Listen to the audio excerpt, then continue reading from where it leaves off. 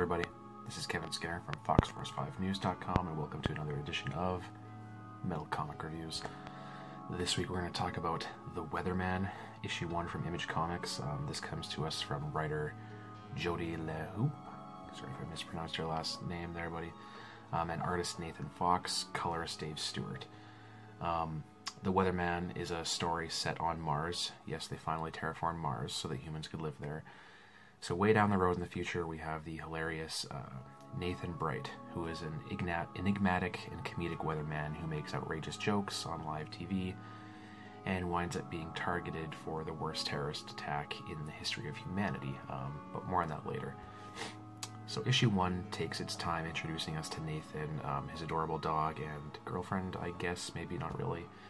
And we get to see why the people of Mars love his colorful weather segments on the news, and at one point he even tries to breastfeed a baby for no particular reason, but I found that hysterical.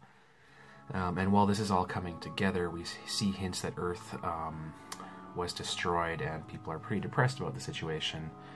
And then we also cut to some bounty hunters or assassins of some kind who are seemingly targeting Nathan. This all culminates in a shocking and incredible burst of action and violence to conclude an extremely strong debut issue from the writer of Shirtless Bear Fighter, aka a book I missed out on I seriously need to pick up right away.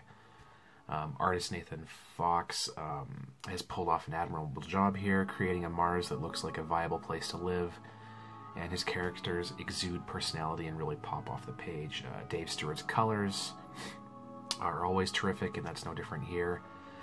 There's this 2-page spread near the start of the issue where we see this R.I.P. Earth memorial, and it's one of the most stunning art pieces I've seen in comics so far this year.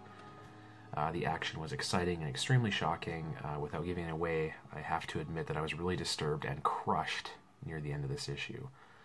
Overall, The Weatherman is a stellar debut from a creative team that really works well together, and I'm excited to see how this series retains a comedic edge after such a nasty conclusion in issue 1. Or maybe it won't be funny anymore. I don't know.